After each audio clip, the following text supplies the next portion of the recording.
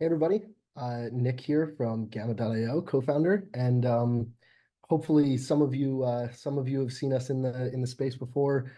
Great to be joined, of course, and honored to be joined actually by such fantastic builders in the space. So yeah, I'll just get right into it. Gamma is a creator launchpad and Bitcoin NFT marketplace, both on L1 Bitcoin for inscriptions and on L2 on Stacks NFTs. And I think like the key thing that really sets Gamma apart is our creator focus. So we're of course have tools for collectors and traders. That's absolutely necessary in the NFT space. But more than anything, we focus on creators, giving creators the tools, the resources, the support to earn, grow, and preserve their legacy on Bitcoin, the most immutable and secure and permanent ledger of record that we have. So I can dive a little bit into what we do and a little bit of like our journey to today and also maybe a little bit of a teaser of what's coming next. So just a few things that we kind of have under our umbrella of tooling. We of course, like I said, have tools for collectors and traders to find and discover either independent artists or projects or even brands and companies that are launching NFTs, and tools to trade these and basic tools, buying, selling, making offers, that kind of thing. But like I said, the real like focus area for us is creator tools. So, creating tools so that creators can launch basically any type of NFT that they want, any type of inscription they want, and lots of different sales mechanics so that no matter what they're trying to do and what audience they're trying to connect with, or what career they're trying to get into as an artist, they have the tools to be able to do that. And this is open to anybody, so there's no you can come to the platform and within a few minutes you could get going without any experience. We try to make it as easy as possible to be able to do that.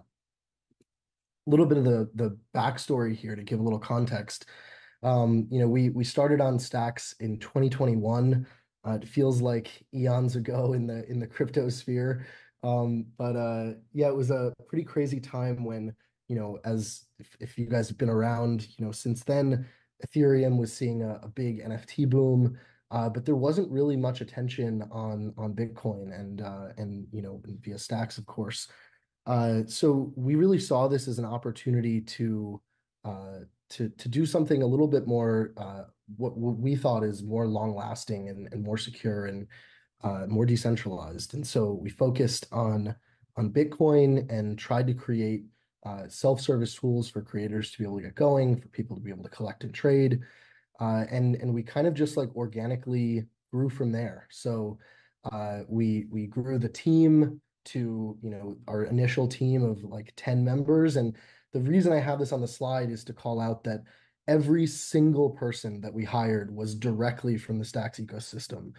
So I think it's really like a signal to the like absolutely stunning talent that exists in the space. And it's funny, I talk to people from the ordinal space who maybe come from a lot of other places other than Stacks, and they're like, there's something in the water with those Stacks people because there's just like such high talent pool going on there, and I can certainly testify to that. So, with this fantastic team, we grew to become the leading launchpad for creator tools and marketplace on Stacks, and we've gone from there. So like I said, we also have L1 tools since Ordinals and inscriptions came out.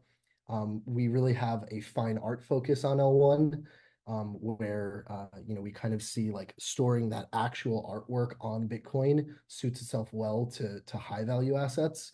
But we have plenty of plans in store for the second phase of the Nakamoto release, and can't wait to share what's coming soon. So I can say that uh, we're pretty tight-lipped about it, but there will be some big things coming for both L1 and L2 very soon.